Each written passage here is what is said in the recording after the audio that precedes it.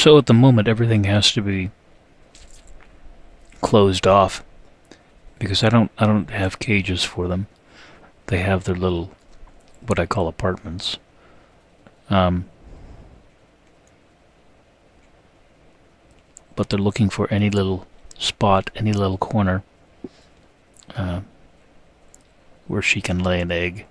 And I don't think she will, because really at this point, in the almost 5 years that I've had her, she's laid a total of about 3 eggs, which for a pigeon, that's not normal for a laying age pigeon, which is why I don't think that she's a laying pigeon. More than likely, this is what I think is that more than likely she had already stopped laying eggs and somebody released her from her loft because she was no longer useful for breeding. So it's a little frustrating how people who raise animals to breed see the animals, for the most part, only as capital. I don't think that any animal is just capital. Even if you're laying eggs, or even if you're laying pigeons or birds for the money that you can make from them, you still have to have respect for the animal itself. The same thing with cattle, cows, goats, whatever else. Even if you're raising the farm animals for the money that you can make from them, they should have a good life while they are alive. They should have respect while they are alive, because the capital that you gain from them is not their only value. And especially because in terms of cattle, the capital that you gain from them comes from usually their death. Well, in the end, anyway.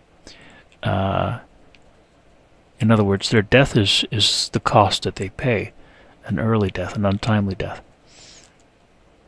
So the time that they're alive should be a good life, and a life where they receive respect. There are some farms that do that. It's very rare. But this is the way that all animal husbandry should be done.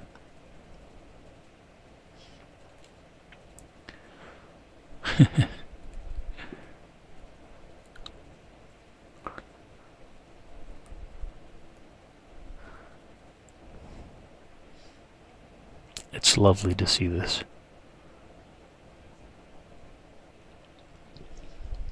And they don't always get along. They're just like people. Sometimes they get into spats. Sometimes they won't talk to each other, or, well, you know, they do talk. Obviously, a lot of the communication they have, we don't hear it because it's beyond our hearing range. But they'll stay away from each other maybe for a day or two because they get into a fight about something which we really don't know about. But these are things that I observe. And then, of course, once again, they're agreeable with each other, and and they want to hang out a lot. Especially when I've done this before, just to help them out psychologically, because she doesn't lay eggs. I'll slip a couple eggs, wooden eggs, into her nest, and then for the next 3 weeks or so, they're on their system where she'll watch the eggs for a certain amount of hours, and when she has to get off the nest, he'll come and watch the eggs for a few hours. And during those times, it's it's a different kind of a um, socialization, a different kind of a relationship at time. At those times, it becomes sort of a this is business, for them. The business of raising eggs, not in terms of making money business, but it's a business for them. If you watch pigeons in the wild, and there are a lot of them around here, well, okay, you can call them feral pigeons, whatever, but they're still wild.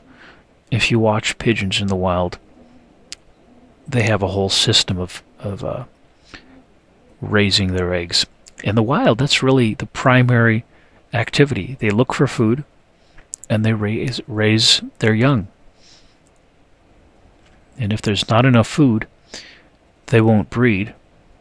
You'll see them together a lot, hunting after food together, looking for food together.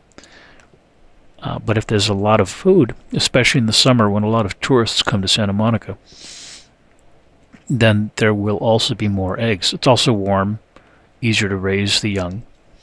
In the winter, you tend to see more young that either fall out of nests by accident, or more than likely this is because one or another of the adults has been killed either from a predator. We have red shoulder hawks, red-tailed hawks, falcons, and of course crows. Crows do go after them in mobs.